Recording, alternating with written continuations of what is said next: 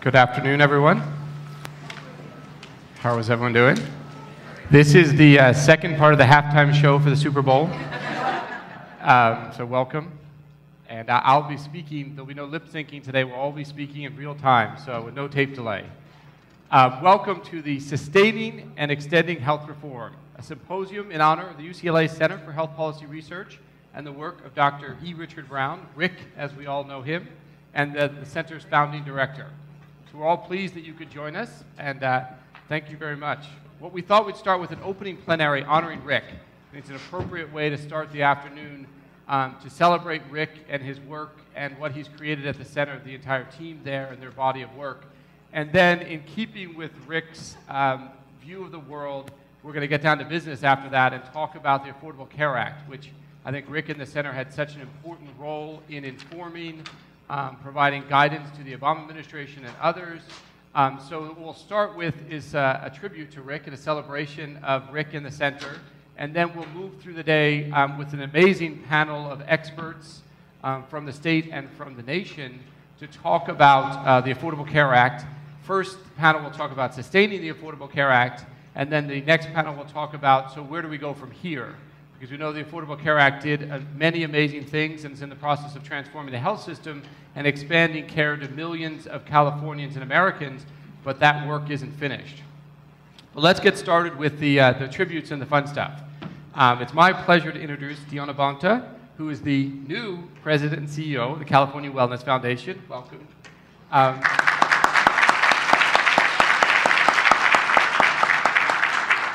She previously served as the Vice President of Public Affairs for Kaiser Permanente Southern California Region, and before that was the Director of California Department of Health Services and the Director of Health and Human Services in Long Beach, and has done many, many, many other things in addition to those. So welcome to Diana, and I'll look forward to hearing her words.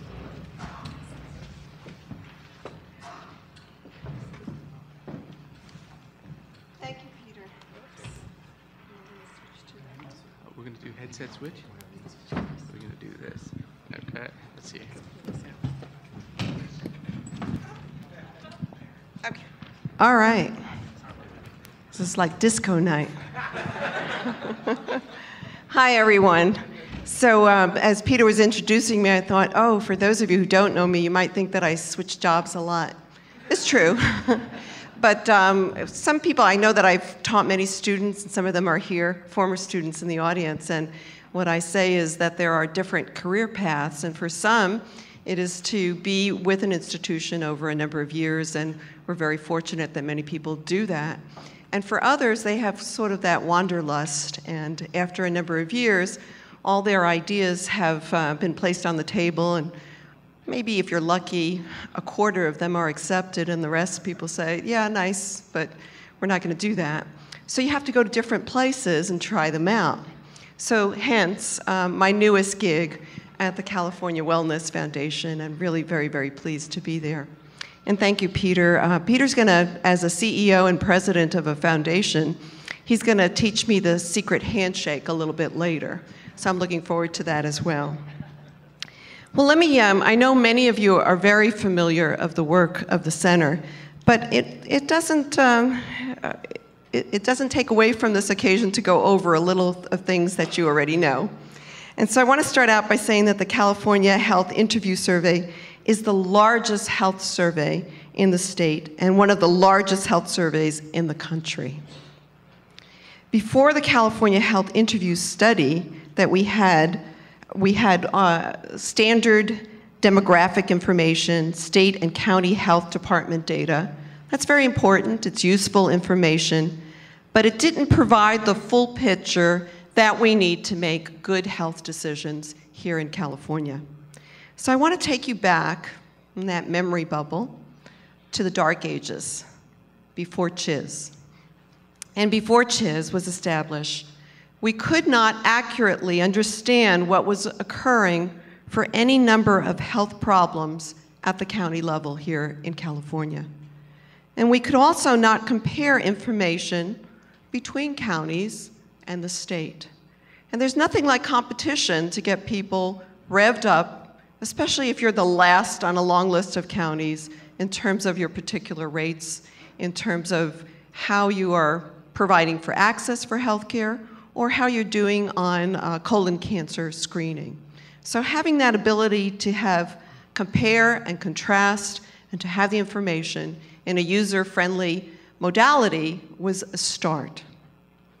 We couldn't compare information in the dark ages before CHIS between ethnic groups and identify disparities in incidence of asthma, for instance, be able to look at usual sources of care, be able to identify mammography screening in a select population. And we know, living here in California, that population may be a Hmong population, a Cambodian, Armenian population, African American, Latino, Asian, Pacific Islander population. It may be a gay population. We could go on into all the subgroups for information that we really need to know. And we could not use the data to measure success over time. Because when we try new programs and we try interventions, we need to know, are we hitting the mark?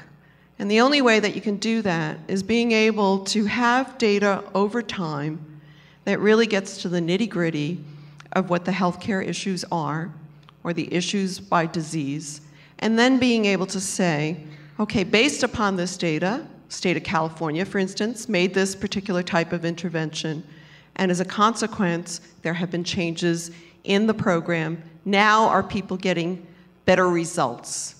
It's not just a feeling that it was the right thing to do, but you're able to measure it and to look at the consistencies. Before CHIS, there were inconsistencies in the number that we defined as uninsured in California. If you date back like me, you remember those discussions. Well, I think it's this. No, I think it's this. No, I think it's this. And it depended on your political persuasion. It depended on where you were working. Sometimes you wanted the numbers to be low. You didn't want to spend more money. Sometimes you wanted them to be high so you could advocate for your point of view. But what we need is accurate data, informed data that would allow us to really address it. And CHIS became the vehicle for that. And it is now the only definitive data source about health insurance in the state that I and many in this room would really go to. So in some states, some of our neighboring states, like Arizona, are sort of still in the dark ages. And the data that they have available is basic health status, vital statistics, which means it's a report focused on reportable diseases, deaths, hospital inpatient discharges. And it means that the picture of health is not complete in Arizona because it does not factor in health behaviors, doesn't look at food issues, doesn't look at neighborhood safety issues, social cohesion, employment, and all of the elements that contribute to community health. Well, all of this didn't just happen on a whim. It came about by a vision. And the Center for Health Policy and Research with Rick Brown has delivered on his vision that we see here today in terms of some of the work that you'll be discussing, and certainly in terms of the vision that has led to program changes, programs to meet the data and analytical needs of those in the policy world, and has grown that vision to be inclusive of and understandable to those at the ground level working to improve health, community members, promotoras, and activists. So I'm saying that all of that got translated. Well, it didn't come about just like that. It came about because of good leadership. And Rick Brown has been the tenacious, scholarly leader of this effort.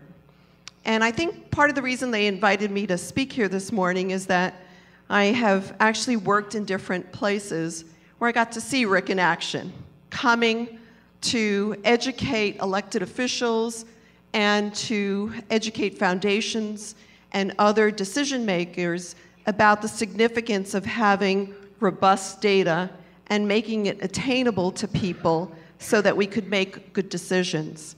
So let me take you back a little ways, and we're celebrating now the center since 1999. 1994. And I happened to work in the city of Long Beach during that time. And we were just beginning to look at the Cambodian population and some of the issues that were coming there. And some of that dialogue that Rick was convening together people at the center was to say, how do we make the difference in access for all populations? Fast forward a little bit, followed in the footsteps of Kim Belcher, who's here, and was at the California Department of Health Services. And at that point, Rick really was moving on the chiz and being able to say, this is the direction that we need to have to be able to do telephone surveys, to have people that can gather this information and that we can dig deeper into subpopulations in the community to answer specific issues. And that's not an easy job sometimes to convey that in layperson's terms of some of the decision makers that need to understand why do this. And most funders, they think, well, okay, I'll fund that this year, right? But when you come to them with a project and you say, well, I really need you to understand this is a project in perpetuity, then they get a little nervous because it seems like a huge investment, and how are they going to be able to sustain this? And why would you need to sustain that kind of effort? Well, at Kaiser Permanente, I also got to see how CHIS was supported by that organization. It started in 2003, providing operational support and funding for survey administration. And by 2007, Kaiser's investments supported data collection related to some of the areas that they were interested in. And that included adult obesity and lifestyle factors, diet and exercise, because we were all seeing the epidemic, but not knowing exactly how should we channel some of our programs and our resources. Diabetes disease management. We know that with the increased numbers of persons that are obese, that our diabetes numbers have also increased. So being able to target, again, to populations. Food insecurity, social determinants of health, interpersonal violence, and access to health services. And during the course of the years, both in Northern California for Kaiser Permanente and for Southern California, 9 grants equaled $2.7 million. So you can see, another part of Rick's world was being a fundraiser. A scholar, a visionary, and a fundraiser to put it all together, and a mentor and leader of his staff members, because as he was doing this, it wasn't just him. Jerry Kaminsky, all of the staff members that I know in this forum, you'll get to hear about them. They were part of this journey as well, and they were able to bring in their perspectives to enrich the data. UCLA had the vision to embrace this project as well, and to be able to go beyond the publishing data and information and know that they could take this project and really reach deep and meet the community needs as well. In 1994, early in the foundation's history, the California Wellness Foundation was also a partner. Over the years, I have been very pleased to find from my staff that we've made 19 grants totaling $3.4 million. And that's because the foundation really believes in this work. We have supported the production of key reports based on the CHIS, including the state of health insurance in California, a report that focused on such things as the health of women, including health status, health insurance coverage, preventive services, and access to care. The part that I think touches me the most, though, about the work of the CHIS has been that the grant supports that many, many organizations besides the state of California, Kaiser Permanente, and the California Wellness Foundation have done to support this efforts has been the grassroots efforts. Because what has occurred through the center is to take the work and educate thousands of people about basic information and data. And that has been a world that has not been available to the community. You know, we usually have people with PhDs and MDs and doctorates come and say to the community, we need to partner with you.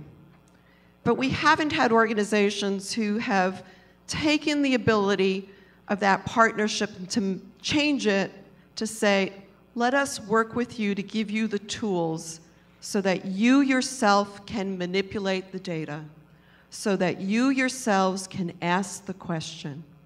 So I had the pleasure of being the chair of the CHIS Advisory Committee because way back when, Rick was able to say, I don't want to do this in a void. I want to bring in leaders throughout the state of California, and he did, in terms of us coming together and asking the questions. And then the voice of the community was part of that because the community was able to ask the questions online and say, I want to use the data for this. I want to explore these different areas. And in that, they could do this wonderful work. I want to just close in talking a little bit more about Rick, and I know the afternoon is going to include that as well later on. His leadership, as I said, has been instrumental. All the support in the world doesn't make a difference unless you have visionary leadership and a team of committed people who take that vision to the next level. And that vision has allowed the work of the center to really move in the key issues related to the public and to policymakers and to helping them understand the scope and scale of many health behaviors and conditions.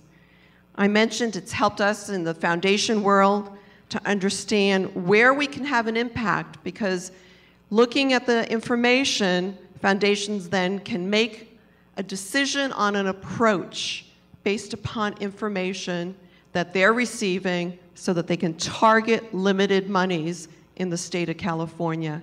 And based upon this, the longevity of the project, we can see the changes over time in communities. Too often I look at HEDIS measures and other measures, and we are not still getting robust enough about disparities and really looking at different ethnicities. It's not enough to have great mammography screening rates if you still have women in a particular subgroup who are not getting the mammography early enough, maybe getting the treatment at the end, but they had to have more intensive treatment because they weren't screened. And so this pushes the envelope in the right fashion. We are on the brink of a new era of healthcare in California. It's an exciting time. The investment of Rick Brown's vision and in the work of the Center for Health Policy Research has been a solid one. The work of the center has played a pivotal role in shifting the focus to the systemic issues that cause poor health and the potential ways in which interventions might improve health and reduce inequity. I want to say that it's a tribute, Rick, to you, that this room is full of so many people who over the time that we've spent together, and will continue to, that we've seen changes here in California. California has led the country because of your efforts, the efforts of staff.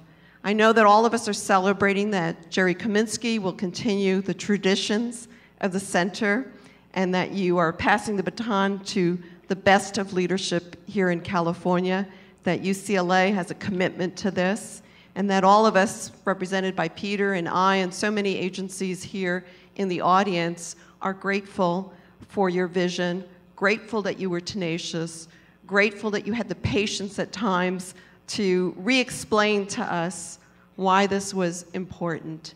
And on behalf of all the patients whose lives you made a difference in, the people that we won't even get to know on the levels that their lives have been changed because they opened up themselves on a telephone interview, sometimes in their native language, to talk about why they didn't go to the doctor, why it was a burden because of lack of transportation or lack of access to a pharmacy. And their stories and their tears have made changes here over the last 20 years in California by us taking a look, having that reality hit us in the face, and then making the bold moves to make the changes. Without the work that this center has done, that would not have come about. So on behalf of all of us, but especially the patients, Rick, we thank you very much.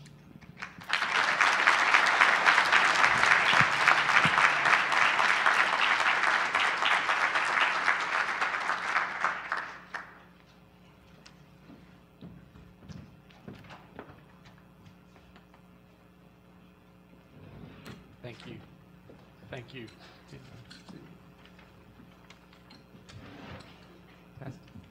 Thanks very much, Deanna. It's an honor to be here with you today to celebrate Rick, welcome Jerry, and to recognize the tremendous accomplishments of the UCLA Center for Health Policy Research. I knew about the center long before I came to UCLA as a graduate student in 2000, when I was a policy analyst with the Kaiser Medicaid Commission in Washington, D.C. I started reading everything that every policy brief that the center put out to understand what was happening here in California. Because even at that time, we knew that what happened in California influenced the country and was typically ahead in the thinking, if not always in all of the policies, but certainly the thinking and the research was happening in California. Then I came to UCLA as a grad student, a PhD student, and had the pleasure of working with Jerry at the Center on Health Impact Assessment and Health Forecasting. And went back into the foundation world, and lo and behold, got to fund CHIS that Deanna was talking about, and serve on the advisory committee when I was at the California Endowment. And really, from the endowment's perspective, sharing very much the perspective of the California Wellness Foundation of the deep and powerful impact that data at a local level, kind of real-time data at a local level on populations that we don't normally get to know about and get to understand, how powerful that was in a transformation agenda.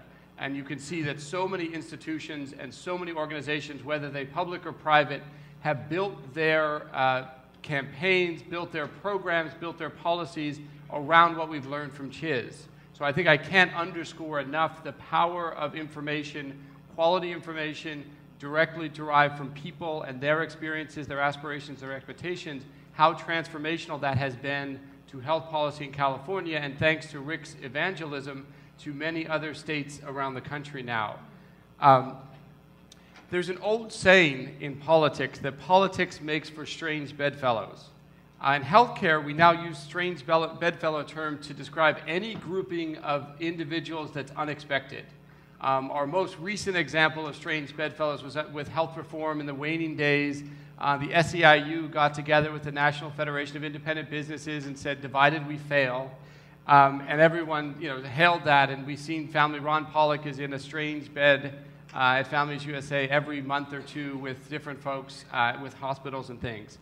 I want to test a hypothesis with you today that I think the center has had impressive accomplishments and its incredible longevity because it is a strange bedfellow. I asked my wife if I could say Rick was a strange bedfellow, extending the metaphor, and she told me that was entirely inappropriate for an afternoon crowd. So I'm going to test the hypothesis that the success of the center is achieved partly because it's dualism. And part of it Deanna captured. I just want to bring it into stark relief. Some of the inherent tensions and contradictions, I think, make the center as creative and as powerful and impactful as it is. The first I would subscribe is that there are very few institutions that get to actively engage in health policy advocacy and at the same time produce the highest level of impeccable health policy research. You don't get to do that in the world normally.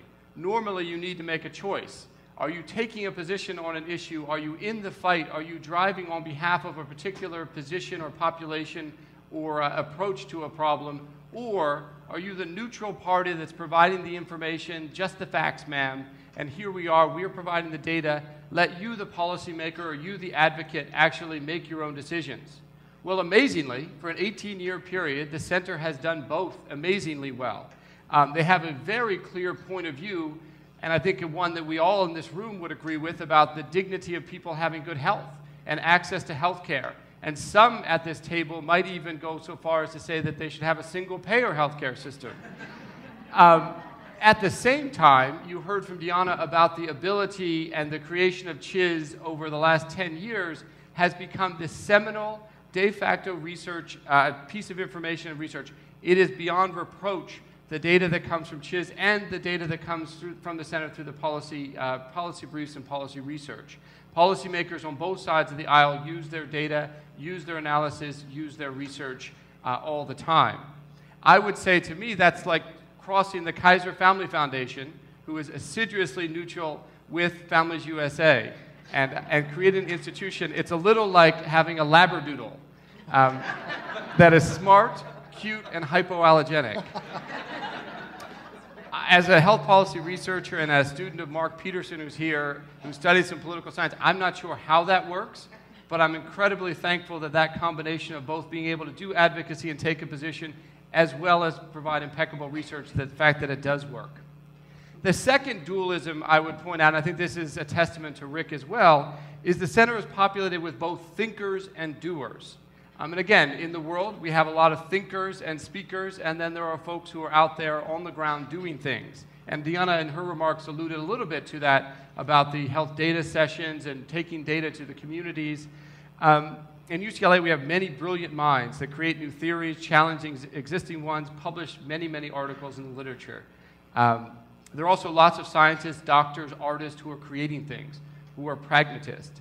I think what Rick has created in the center is a home that both types of folks are welcome, and even within individuals, you're allowed to express both your high-minded thoughts, but also your real activism to be relevant to the policy discussions that are happening today and the issues that are happening in communities in California.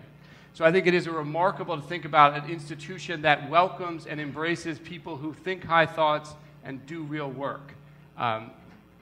And hopefully in the world, it would be not such a strange thing if we actually had more of that. The third, I think probably most remarkable to me, I spent a lot of time in the health policy environment, whether in my career in health services research.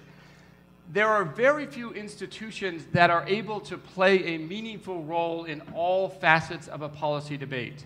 And I would subscribe that the center is probably one of the best I've seen at doing that. So what I mean by that is there's a first part of the policy debate is what is even the agenda? And so in the dark days that Deanna described before 1994, the center was created, people didn't actually know the agenda was we didn't have data on what we didn't know. As Donald Rumsfeld would say, we didn't know what we didn't know. And so the center, Rick and the center were able to create the agenda that a shared information base and real credible research that allows us detailed snapshot of California, a detailed movie in a sense over time, is actually going to drive health policy for the next 2 decades and beyond. So it's a unique skill to be able to set that agenda, to see into the future and say, this is actually what we need. This is where we're going to move forward. It's a whole different set of skills to be involved in the rough and tumble of a policy debate. And I think Rick can, if he rolls up his sleeves, can show us the bruises and the scars from each of the policy debates, whether it was in the Clinton White House or with the Obama administration or with some of the senators Kerry and Franken and Wellstone and others. It's a totally different skill set about the art of compromise. What's the art of the possible that we can do? It's not the big picture thinking and we're all going to come together. It's actually what can be pushed through an agenda, a legislative agenda, and get signed by the executive. And the center, again, has been incredibly useful in each of the major policy debates, whether it was in California, around children, around all Californians, or whether it was the bookended healthcare reform debates nationally. And then it's an entirely different skill set, which is where we are today in policy implementation. Because that's actually about getting it done. That's about the details. That is about how things play out in communities. So it's the big picture folks who are the agenda setters. Thank you very much. It's now time to see what does that mean for this community health center in Fresno? Or what does this mean for the Hmong community outside Sacramento? How will this translate into their lives? And so I think one of the strangest bedfellows is the fact that the center has been able to play a constructive role in every facet of the policy debate.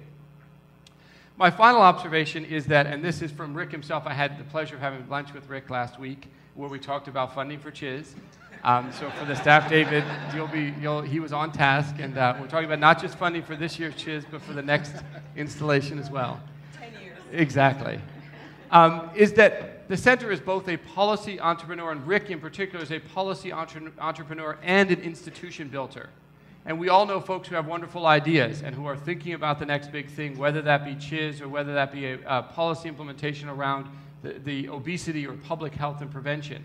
And we all know lots of people who build institutions, who worry about indirect cost and HR and square footage and moving the center off campus and figuring out what the indirect rate is there and hiring folks and mentoring them and building that institution. And I think what's remarkable and why we're here 18 years later and celebrating the accomplishments is that Rick has been able to seamlessly do both, or hire people to do both, but that's a good thing as well. But I think, to the credit to the staff there. So I hope that you at least accept part of my hypothesis, or at least have gotten a sense of the powerful dualisms of the center.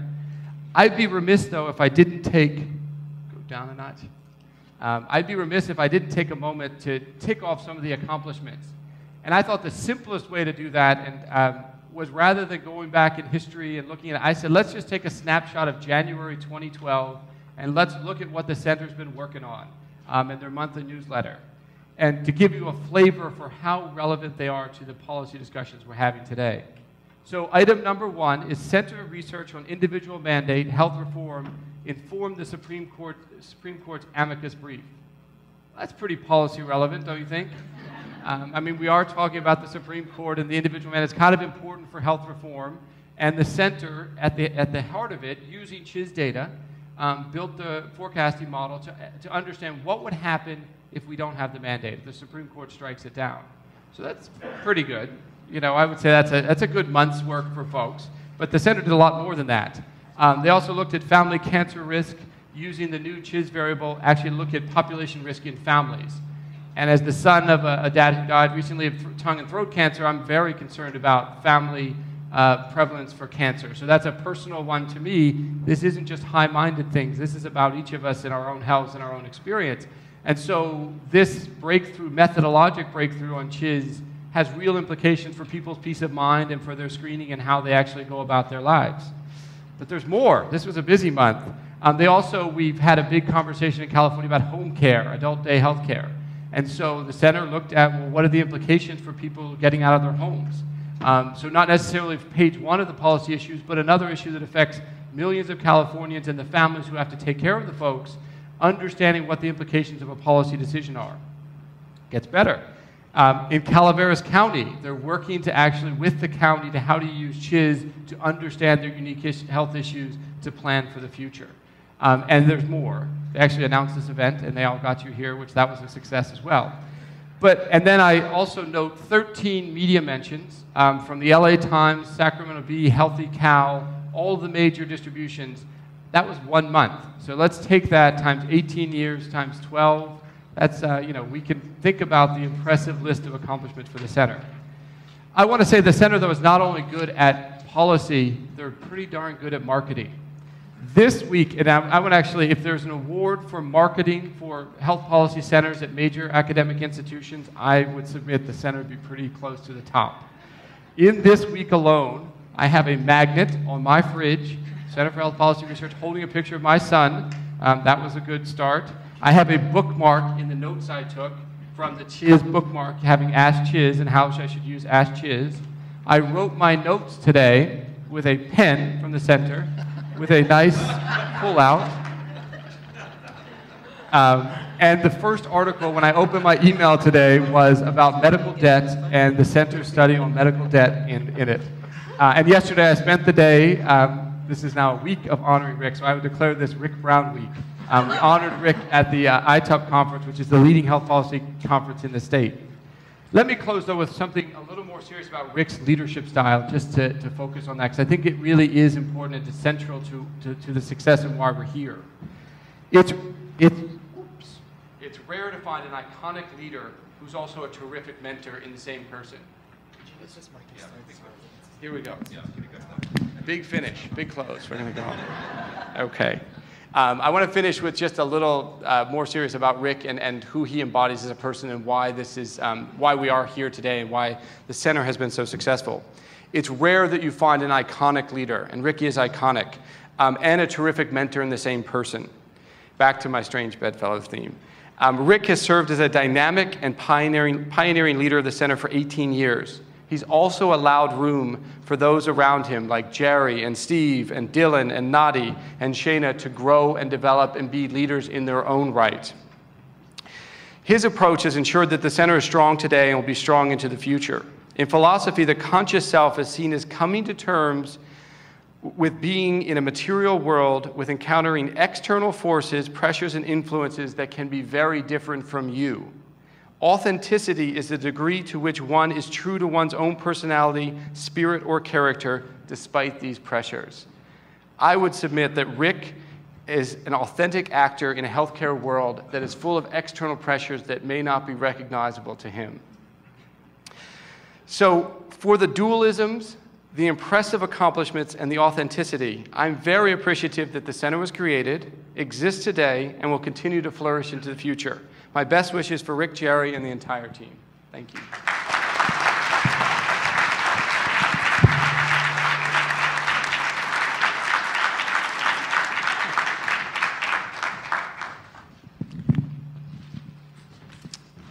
So what can I say?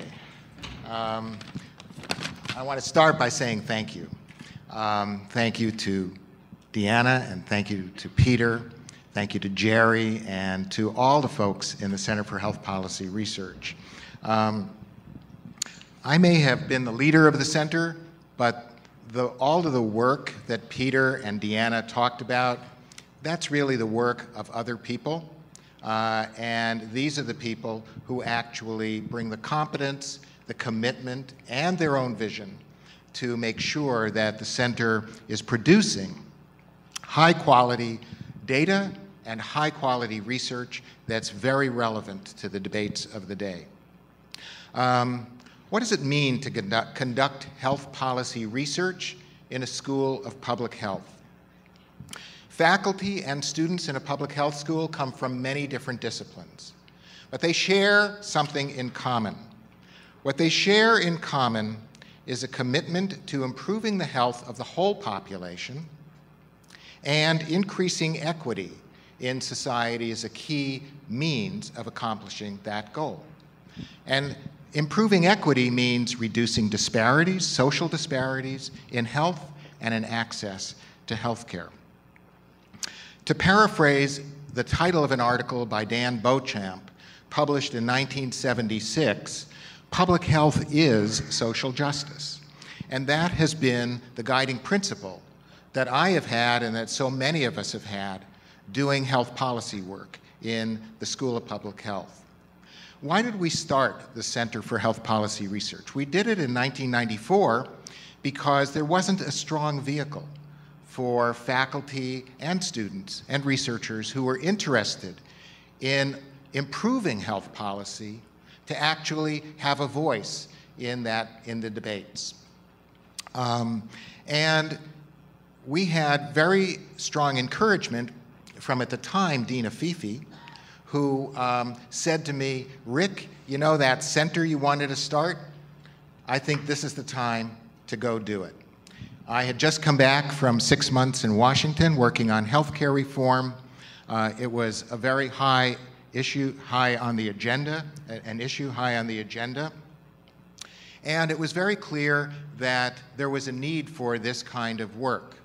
My interest in this work came out of work I had started a decade before as a faculty member in the School of Public Health. With other colleagues, when we looked at the issues about the uninsured in California, issues about why people were having so much difficulty getting access to care and access to health insurance, we looked around and we said, there really isn't good data on this, and there isn't any research on it. And so we formed a team, and we started to produce research on health insurance coverage and the uninsured in California. But beyond that, we started to also work with a multi-campus organization at the time called the California Policy Seminar that funded our work at a very modest level, but also put out the products of our work directly to policy audiences. And I saw the power of that. I also saw the power of publishing new research studies on these issues and watching the news media, watching advocates, and watching key legislators and policy leaders say, this is an important issue. We need to address this issue. And it helped to elevate an issue onto the policy agenda. That was the formative lesson to me. And so when it came to 1994, and Dean Afifi at the time said, you ought to start the center, I thought that was a brilliant idea. Deanna Bonta's new institution, the California Wellness Foundation, actually provided the first grant to the center that enabled us to get it started. And we got it started, and one of the things we built in was direct-to-policy audience communication. And that was really critical to accomplish the things that Peter and Deanna spoke about. That we spoke directly to policy audiences, and we didn't do it just with journal articles. We didn't just publish journal articles and send them out to people. Those wouldn't mean anything to people. We crafted policy documents, like policy briefs, that people could understand and find accessible and learn from and use in their own work. And so we have always seen our mission as trying to achieve universal coverage with high-quality health care that actually improves health outcomes, and to work to provide that data and those analyses and those studies into the hands of people who actually can use it. Because most researchers don't really use the results of their data except to get the next grant, to do the next study, to produce the next articles. And so we saw this as a means of directly informing policy advocacy and policy development, and it proved to be a useful combination. But it wasn't very long before, in working with state partners in the California Department of Health Services then, we came to see that there were tremendous limitations in the data that was available to inform this kind of policy work in California, at the state level, but even more so at the local level. And although there was reasonable data on certain populations, there was no data on populations that were key in California. California, even then, was a very diverse state. Not quite as diverse as it is today, but it was still the most diverse state on the mainland US. And we provided data through the California Health Interview Survey for Asian Americans and Pacific Islanders, but not just as a lumped together population, but as subgroups that were important to each of the subgroups, and identifying differences, important differences in health and access to care across these different ethnic subgroups, and the same for Latinos as well. So that was our mission, and those were the things we sought to accomplish, and I feel very pleased that we have gotten a long way there. We have had tremendous help along the way, and I do want to tell a brief story about how CHIS actually got started. I'd been working on planning CHIS with two colleagues from the Public Health Institute who are here today, Sue Holtby and Elaine Zond, and Peter Abbott from the State Department of Health Services. But when it came to producing a document that could actually lead to the development of this brand new survey in California, we had to get money, and we had to get state money. So one of the places we went was to the state budget. And it's not easy to get money from the state budget, let me tell you. And I think Kim Belche knows that, Deanna knows that, Anthony Wright knows that. It's very closely guarded by an agency who's tasked with saying no. Always no. That's the Department of Finance. And so we had a proposal in for a budget change that would start to fund CHIS in perpetuity. Not the whole amount, but a significant piece of it that would let us get started. And there was a lot of question about whether the state should really do this. The governor was not on board yet. But his chief of staff, Susan Kennedy, was willing to meet with me. And also included in that meeting, Deanna Bonta, who was then the director of the Department of Health Services. And I went in very high, getting a meeting with the chief of staff of the governor to pitch this new survey. I did the pitch, and Deanna was very supportive. And at the end of the meeting, Susan Kennedy said, "Congratulations, you got your funding." I went out, I was really high. I mean, you can imagine how pleased I was with myself for having made such a good pitch. Little did I know that 30 minutes later, the Department of Finance was starting to send a barrage of emails to the governor's office saying, "Don't do it. Don't do it because that survey will only start to identify new needs that will become new demands on the general fund. Don't fund it." And every one of those emails, Deanna batted back with arguments about why this survey was needed, why it would help California, and why it was important to do. And it was Deanna's persistence, her advocacy for evidence-based policy that won the day and got CHIS its first funding from the states. We always thank you for that, Deanna.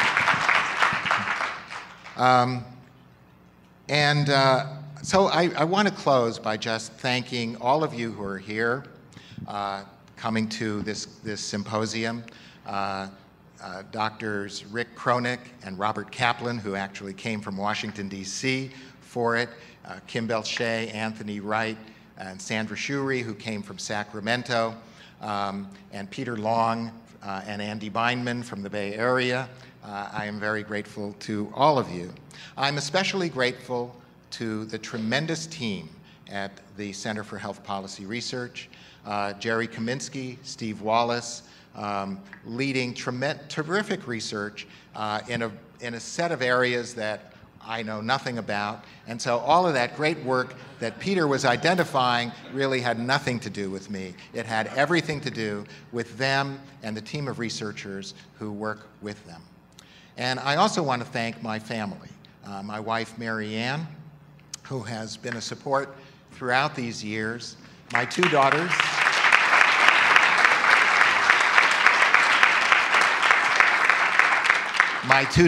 Delia Brown and Adrienne Faxio, who have been wonderful supports and the light of my life for as long as they've been on this earth. And my newest support, my granddaughter, Makeda Faxio, who is, as you can see, a shining light and a lot of energy.